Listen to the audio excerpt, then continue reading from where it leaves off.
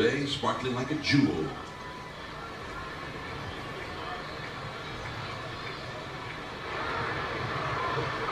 Here is Ty Block with Matt Kemp, the cleanup hitter, to lead off.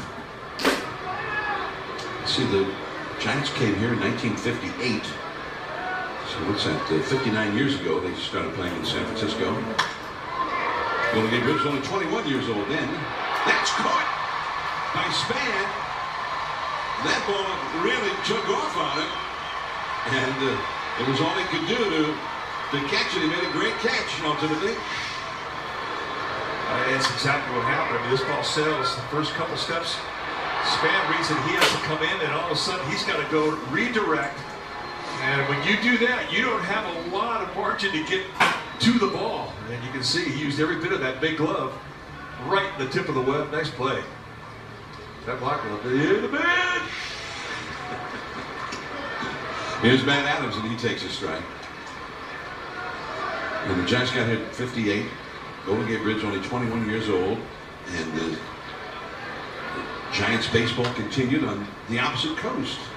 And the great history of the Giants just continuing on out here in the West Coast. And I know you like to read about that history, and you've got a new book that you're very interested in. That was it very softly. Crawford, can he get him? Yes!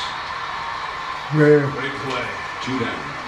Well, you're right, John. It's a friend of mine, Chris Mavridis, and it's an inspirational book in that Chris Mavridis has ALS, full-blown ALS. And he has written a book called Falling in Love with Baseball, and it has everything to do with his reflections of Giants baseball here in the Bay Area, his own baseball experiences. He was a catcher, edited by Bob Sokoloff. But today we congratulated Chris as this book finally was released. And it really is a great book of memories, and if you get a chance to get this, you'll enjoy it.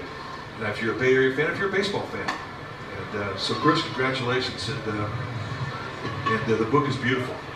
With a forward, one forward written by Bruce Bochy and Marty Lurie, baseball historian himself. Great photos and illustrations in the book. Cool.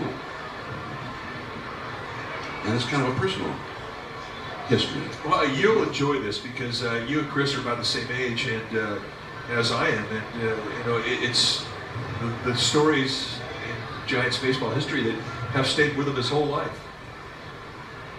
Tyler Flowers, who has grounded out to short and singled, batting with 2 down and nobody on here in the 7th. Can you tell me the title of that book one more time? Falling in Love with Baseball.